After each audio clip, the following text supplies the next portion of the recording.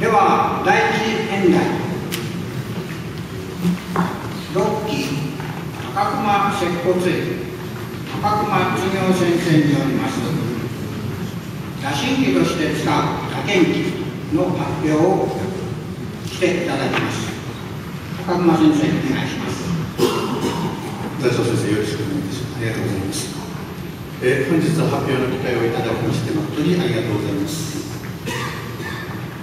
打診器として使う打剣器、まず最初にお伝えするのは、私が3年間昭和54年5年6年研修勤務をさせていただきました山の上町木島整形外科病院時代の木島光先生がハンマーを使いながらなさったお話であります。私が開業したと昭和30年代腰痛、背部痛といえば結核との判別が重要であった、脊柱の圧痛と強脱、すなわちハンマー、打剣器による打診とで患部の特定と疾患の予想をし、再度レントゲン写真を見る、ハンマーを打診器として使われておったわけですが、同じく木島先生は室外圏反射を含むいわゆるバビンスキーの5大反射に打剣器としても活用されておりました。接骨院にはもとよりレントゲン機械はございませんが、昭和59年開業以来ハンマーを打診器として活用し、初診時にいわゆる業の肺炎の症例として専門医へ紹介した症例がいくつかございましたので、今回若干の考察を加えて報告をいたしたいと思います。勝沼型打剣器であります。指先で軽く握りハンマーヘッドの重さのみを生かして使います。症例は今回9症例、脊柱ものとその左右の症例は臀部であります。60代男性、主訴は上背部の高血と運動痛、問診で約3ヶ月間微熱が続いている、病院で風邪との診断で投薬治療中でありますということであります。打診で胸椎上部、その左右に交脱、この時点で結核を疑いまして総合病院の受診をお勧めをいたしました。後ほど電話での問い合わせに奥様のお話では T 病院にて結核の診断、入院は不要であるが約2ヶ月以上の投薬治療を仮をされたそうであります。50代男性、横領の依頼がありまして、主訴は右背部痛、運動痛、運動制限が著名でありました。本人は曰く、冷房の風が当たって体が冷えたのが原因だろうと、なんとか蒸してほしいという、依頼でございました。打診で胸椎下部、同じく右側に交脱、放散痛が著名であります。胆石症を疑い、総合病院の受診をお勧めをいたしました。3階に寝室、階段狭く非常に降りるのが困難ですので、救急車をお願いしたところレスキュー隊まで出動、一律総合病院にて胆石症の診断治療を受けられました。60代男性、転倒し、玄関の段差で左前胸部を打撲部の警戒後も左背部に疼痛、運動痛、違和感を訴えております。胸椎下部、同じく左側に交脱、左背部に放散痛、運動制限、先ほどは胆石症でございましたが、とにかく内科疾患を疑い総合病院をお勧めをいたしました。ですが本人は怪我だからということで整形外科を受診、レントゲン上骨傷なし、ただし左の単純性腎嚢胞、左の腎臓が機能していませんよということで県立中央病院の紹介をされました。1週間以内に受診されまして、診断名は同じ、入院、治療は必要なし、ただ片方しか腎臓が機能していないので過労を避けるよう、風邪をひかぬよう、そういうアドバイスをいただきました。60代の男性、転倒、右下肢の痛み、天明金沢で2度の転倒、浴槽から出たとき、食事の起立した時2度転倒されました。で転倒して打撲したところを見てくださいといらっしゃったんですが、その時点で顔面が蒼白、いわゆる貧血状態、出血性の疾患があるのではないかということで、打診、胸腰椎後部に交脱、上腹部に放散痛、かなり貧血がひどそうでしたので、救急車で総合病院、救急車呼びますよと言いましたけれど、本人はあくまで拒否をされました。右膝、右足の手術の後、いわゆるホームドクターへ紹介状、そのドクターも同じ日でありますが、救急車で総合病院をお勧めをしましたが、本人があくまで拒否、家へ帰るということで、お医者さんは変わったことがあればすぐ救急車ですよということで許可をされました。翌日お昼ご飯の後、自宅トイレにて吐血と下血、救急車で市立総合病院、緊急手術で先行性瘤潰瘍の処置を受けていました。70代女性、非常にシンプルですが、腰痛、転倒、尻餅による腰痛、打診、腰椎下部に交脱、下腹部に放散痛、圧迫骨折を疑い整形外科病院に招待、腰椎圧迫骨折で入院対応されました。40代男性、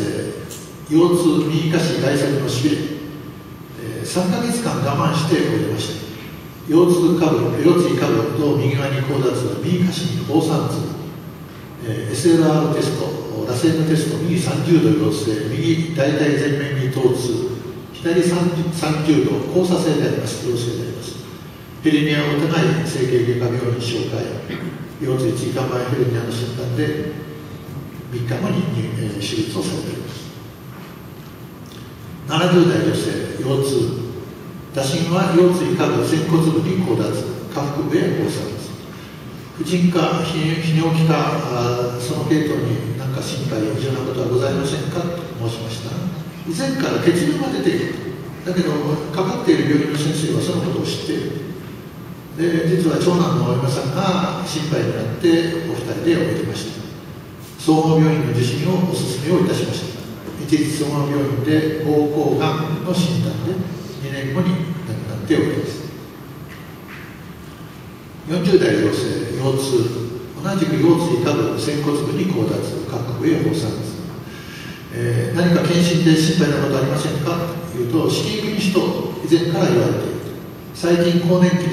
のせいか生理時の出血が多いということで、いつもかかりつけの産婦人科の受診をお勧めしました。すると貧血の症状があり、子宮筋腫がかなり大きくなっているということで、お盆休みを調整して2週間以内に手術をされました。10代男性、ちょっと得意例です。白山登山後に腰が痛くなりましたということで、実は脊柱下部ではなくて、脊柱ではなくて左右の臀部に圧痛と交脱、本人は腰痛と言いましたが、バスケットボールで3年生なので、後輩の指導もほどほどにしてね、ベーシックと骨盤のベルトを軽く締めてお返しをしましたら、2日後、やっぱり寝とっても痛いと、ベルトの圧迫で余計痛いということでありますので、整形をお勧めしましたが、すでに当院来前に外科にて腰部レントゲン撮影2報告して異常なしと本人がおっしゃいますので、お家に電話をしまして骨盤を中心に同じくそのN外科さんでレントゲン撮影をしていただくようおばあちゃんから電話があって異常なしだったよところが私は心配でございまして、今度はお母さんにお電話をしまして一律総合病院の整形を入れてくださいと、そこで骨盤ベルトより下を取ってくださいということですが、同じくお母さんからおばあちゃんと一緒に受けたけれど異常なかったよと、普通皆さんここで何かします、接骨院の治療を始めます、僕はできなかったんですが、なお疑問があるためにお知り合いの H 病院、胃腸外科の先生ですが、そこへ紹介をしてとにかく骨盤をお願いいたしますということで、翌日受診当日にすぐ電話がありまして、レントゲンを見れば一発で分かるよと、パンチドアウト、内力像があるよと、で病名としては腸骨原発性骨肉腫でしょうということで、提携先の一律総合病院、そこからさらに大学のがん検センターで転院されまして、7ヶ月後に亡くなっております。打撃は軽く使いましょう。で打診する際は座位にしていただいて、基本的には脊柱の上から痛みのあるところをいきなり叩かないように、で脊柱とその左右3列、言えば上から下3回に分けて、痛みがあれば位置を確認して、カルテに、ウィルベル沿いで KE プラスなどと直ちに専門医へ紹介状を書きましょうということであります。それではなんで交脱、脊柱に交脱が意味があるのというとですね、結核あるいは椎体圧迫骨折、あるいは骨肉腫、骨に病変があれば骨を直に叩くわけですからすぐ痛みが出ます。ヘルニアの場合、椎体から椎間板を介して、ヘルニアが圧迫している神経へ刺激が伝わるので痛みが出る。じゃあこれを拡大解釈すると、内臓疾患の場合には椎体とその左右に脊髄神経節があります。神経の連結部位があります。それが病変がある内臓の高さで交脱が伝わって痛みをスパークをするのではないかということで、内臓疾患にも脊柱交脱が意味のある検査法であるよというユニークな着眼点であります。まとめであります。打鍵器はもともと打診器として胸部疾患の打診器として使われていたという歴史的な経緯があります。今回ハンマーを打診器として使い、いくつかの注目すべき症例を報告させていただきました。安くて使い方が簡単、ぜひ接骨院でも初見時の診察に活用していただきたいと思います。で、今回のように業務範囲外の症例に出会った時には紹介状等とともに速やかに専門医へ送ってあげる。これが患者さんの幸福とその家族の信頼を得ることにつながり、いわゆる私どもの柔道整復師の領域を守ると、医療事故を防ぐ、交通事故を防ぐ一つの手段になり得ると思います。今回は脊柱その左右中心に9つの症例を報告をいたしました。終わりにあたり、学校時代、病院研修時代、並びにその後もいろいろご指導いただきました今は亡き木島光治学博士に心より敬意を表し感謝申し上げます。本日は発表の機会を与えていただきまして誠にありがとうございます。ご清聴ありがとうございました。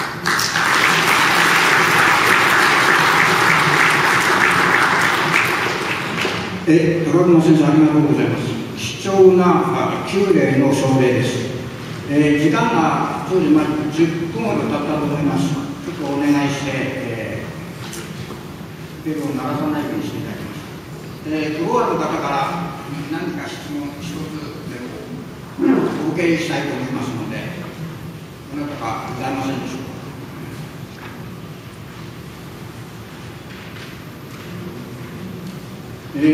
高熊先生のお話では、脊柱の交脱とか尿路範囲の疾患である、それによって、お互いの疾患名を、自分では申されないとは思いますけれども、紹介を、ドクターにお願いするということなんで、誠に結構なもので、基礎的な一番のパラメディカルの仕事かと思います。業務範囲外であるということを、高熊先生は強力に言われていますけれども、これがやはりこれからの重生師には大切だと思います。私も、一期でございますが、私らは学校入った時に打鍵器を自分で買ったのか、学校から提供されたのか、全員持ってます。その以降の高熊先生は自分が介入される時に買ったとおっしゃいますし、1、2年間だけがね、生徒に皆さんに買わせたりとか、学校からの教育の中に入っていたんだかもしれませんけど、私は今でも、今スライドに出てましたように、あれは舌をねじ込みになってまして、で痛点と毛が出てまして、触って、食感があるという2つの使い方があります。で、両方とも母子ですね、直接5支なり獅子ですね、その上からハンマーで叩いても結構。一般臨床の教科書に多分載ってると思いますけれども、胸部の叩くところですね。こういうのは我々の、今でもたまにそういう先生のお目にかかりますけれども、風邪気だとかなんとかで胸部の聴診器、しかも聴診器もやってないし、こういう打診もいたしませんが、やはり肝臓の腫れなんかは、肺の水腫なんかは肋骨の上下でものすごくはっきり分かります。でそういう経験も、ありますと、やはり肝臓の腫れやら肺の主張という水腫というのが一番見やすいかなと思います。それは質問が内容とすれば、高熊先生、ありがとうございました。じゃあ、先生、ありがとうございます。